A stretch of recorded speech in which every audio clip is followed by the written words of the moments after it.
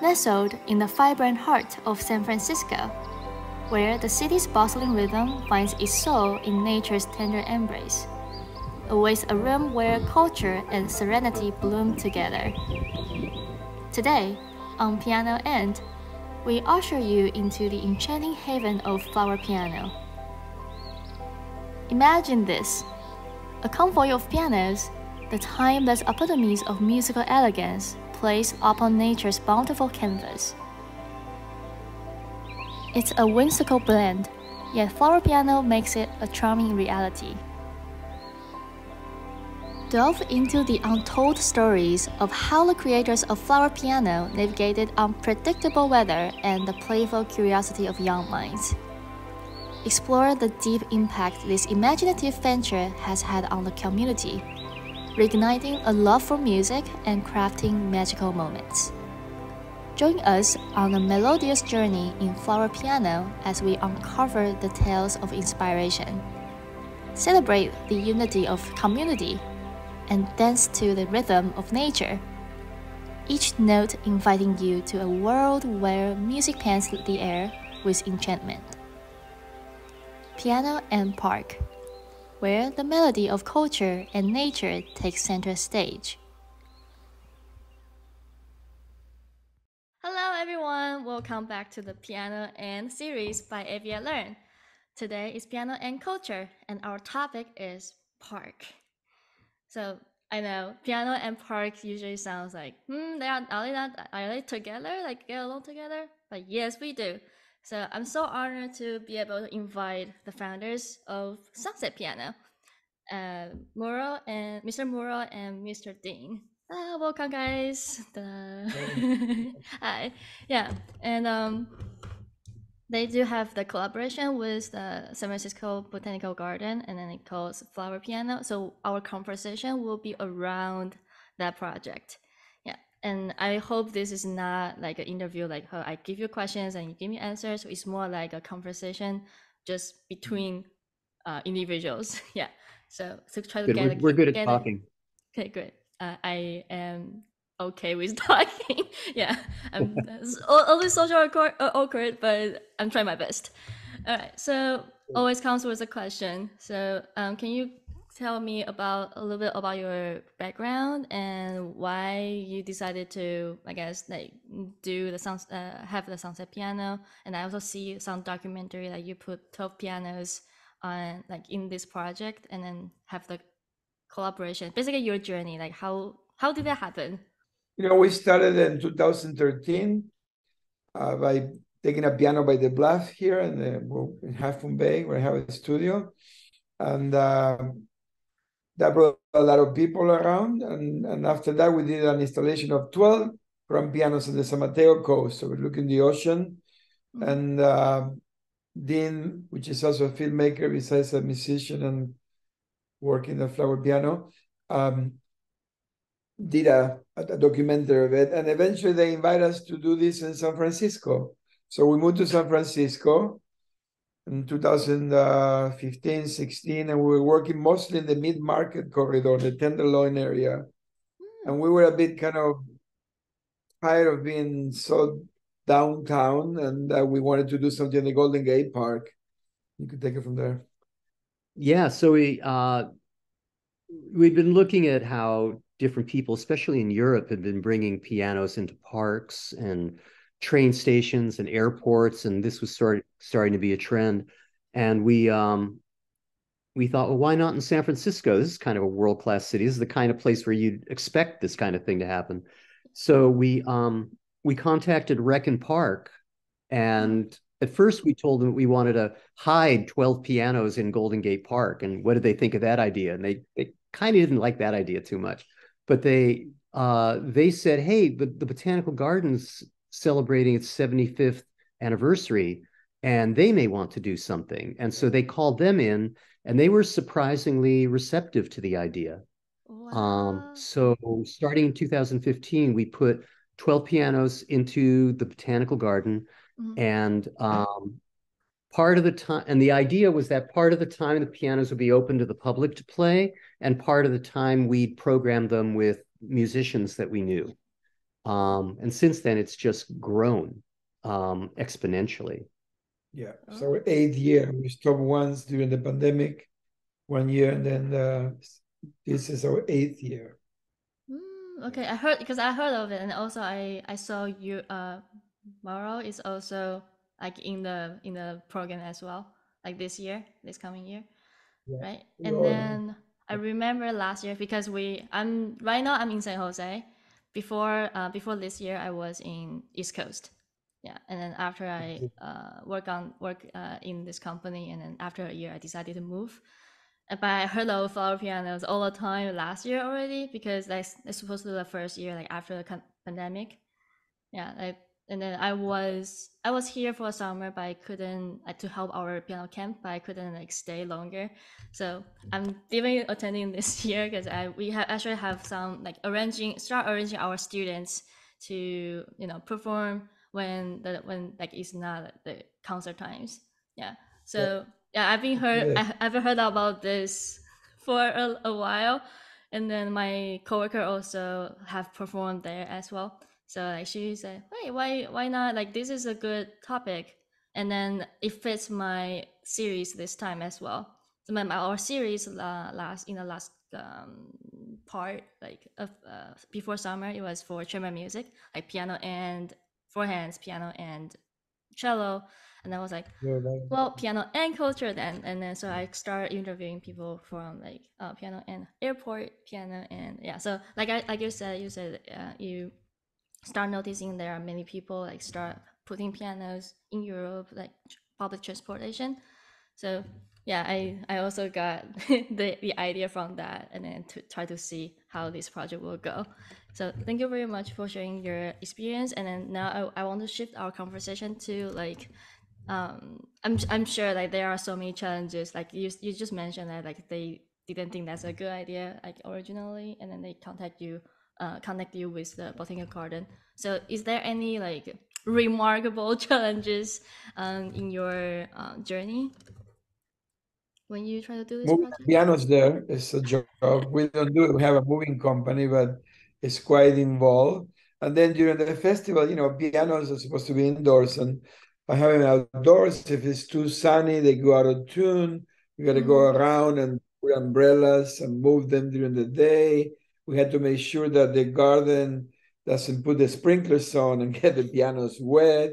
We had to make sure the kids don't go and bang the pianos with their fist. And so there are a lot of challenges, but we have a couple of tuners and technicians and helpers, and it's been going fairly well.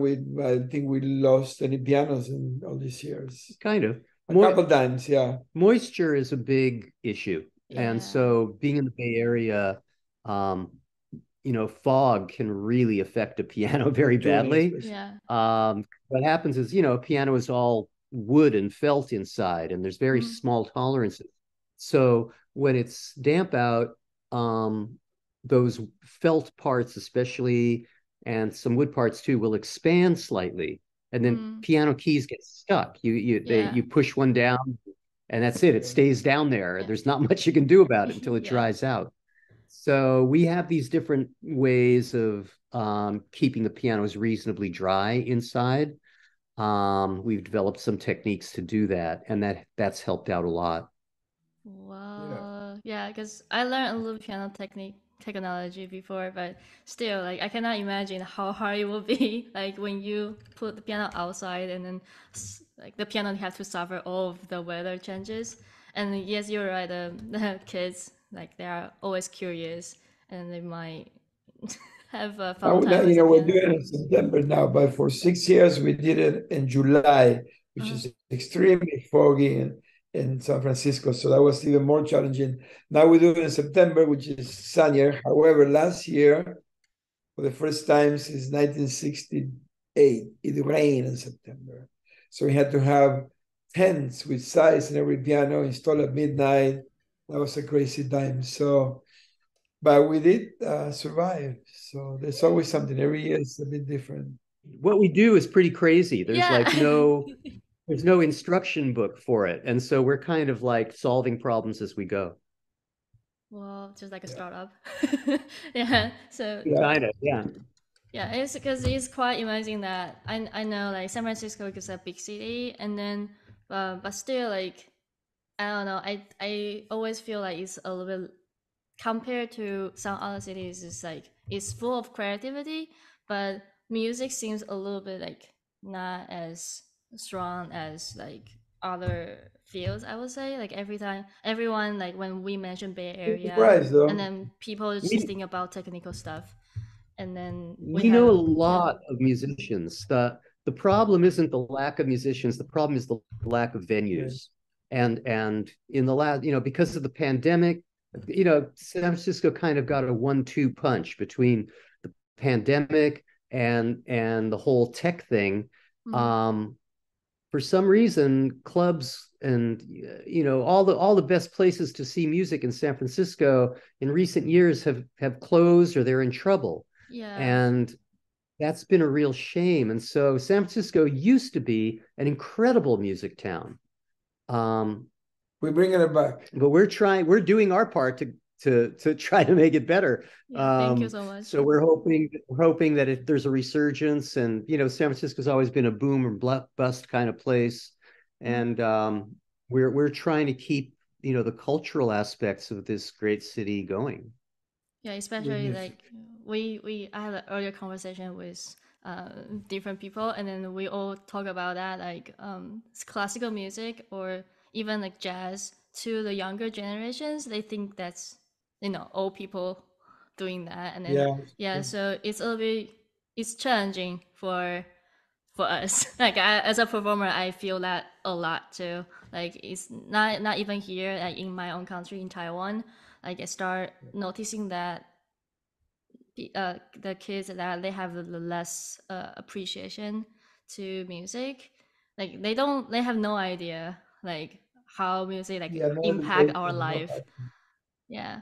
So thank you Yeah. very much for having this project. I was happy, very like excited to see like to know about follow piano, and when I get to know like definitely I did some research on your website, and I was like, wait, this is really really cool.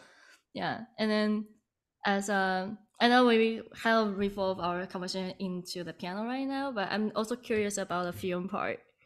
So like how I guess this is not my area, but I'm still curious how you like manage all of that, or how you like what's your approach to this project, Mr. Ding?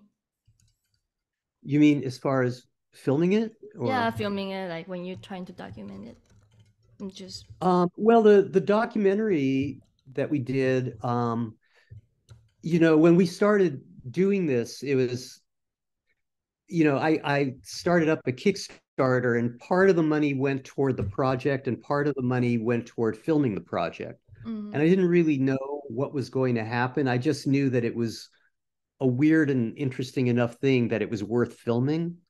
And then after we got it going for a while, and I started amassing all this footage, I realized, oh no, this is actually a good subject for a documentary. I can actually make a documentary out of this. mm, So, and then it evolved from there, and it took a long time to edit it. It went through a lot of changes. I've made films before. This one took the longest because it kept evolving as I was making the film, and and then eventually it ended up on Amazon for a while. It's on other platforms now. You can see it on Apple Music, Apple Plus, um, and some other ones. If you go to 12pianos.com, you can see the different places where it's yeah, screening yeah, online. Um, so yeah, distribution, I didn't really put a lot of energy into it, but it got a little bit of distribution, which was good. Now I'm not really working on any particular project around this, except that we've got a new thing that we've been doing. We premiered it last year. It was a project called Fall and Fly, where we commissioned a local composer named Benjamin Gribble to write this incredible piece of music for 12 pianos to be mm, performed live on 12 grand pianos. wow, And the director of the Stanford Symphony, Paul Phillips, conducted it, and it was an incredible thing. And I did film that. I did make a small film about that. And we're going to be performing that again in Grace Cathedral in February. That's going to be something that your viewers may want to check out. And we'll have more information. Yeah, we'll have more information on that as we get closer to February on our Sunset Piano website. Okay, sounds good. I can put a link in our YouTube channel so they can have the easier access to that. Yeah, I guess this will be the final question for both of you. So I know, like, as a performer, we always like to see when people hear our playing and then like smile and all that. And I just wondering, do you have any remarkable experience with audience when you interact with them, or what's the most enjoyed part, I would say, like besides like doing crazy things? I know, like, I like the adventurous vibe, but yeah, just often one of the nicest things is sometimes a person that will come and say, I used to play piano, but I don't play anymore. And then they come the following year and say, hey, I was here last year and I went back to take classes. I'm studying again, or I'm playing again. That's actually a great feedback. Or sometimes it happens with parents with the young kids, 4 or 5, and they're really excited to be there, and then they go take classes.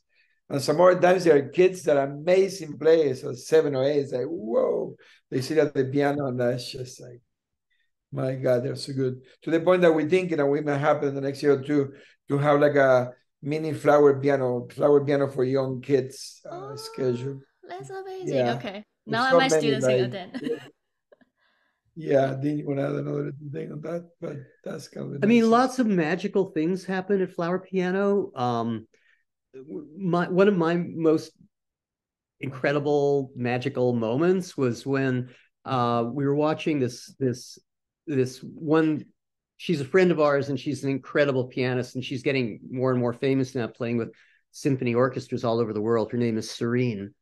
And she was playing in this area in the botanical garden called the Redwood Grove, and she was playing some Chopin, and she would like go up the keyboard like up toward the top, and this bird was like fly through the whole area, through between the audience and her, and every time she played these high parts of the piece, the bird would swoop in and sing. Oh, wow. And the audience, everybody noticed it. Everybody was like, wow, did you see that? And it was this incredible, like, we talk a lot about the connection between music and nature when we talk about Flower Piano. Yeah. And this was it happening, like right in front of us, where this bird was participating in the whole event. It was pretty incredible. Beautiful. Yeah, I'm having like a chill right now. I was like, wow, that's great. Yeah, like I cannot imagine that. Come to Flower Piano this year. It's happening September 8th to the 12th. Yes. Yeah. I got an email. San Francisco residents, and it's not for those that don't. Yes, you can if you're not a San Francisco resident, you can get tickets in advance through the San Francisco Botanical Garden website, or you can just show up. But it's recommended you get tickets in advance because the lines are pretty long, especially on the weekend. Thank you for the insights and the experience, and then the information for the Flower Piano. Well, I guess we need to close our conversation. Before we close our conversation, thank you all for watching, and thank you all the audience who is listening to, and also thank you, Mr. Mauro and Mr. Dean, for your time and your generosity to share your experience. So if you guys want to stay tuned for more interviews with other fantastic individuals, please subscribe to our Oclef channel, and I will see you guys next time. Bye bye. All right, bye. Grazie.